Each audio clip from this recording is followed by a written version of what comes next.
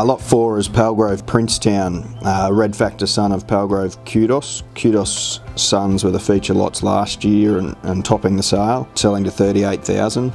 To describe this bull in one word would be balance, with his pedigree, performance and phenotype. He's moderate birth weight bull, and then in the top 5% of the breed for 200-day weight, and top 10% for EMA and high indexing bull. We think a great deal of Princeton. We just love the sleek skin, his moderate frame, super thick and very mobile. This bull is WA eligible, and we have retained a semen share in him.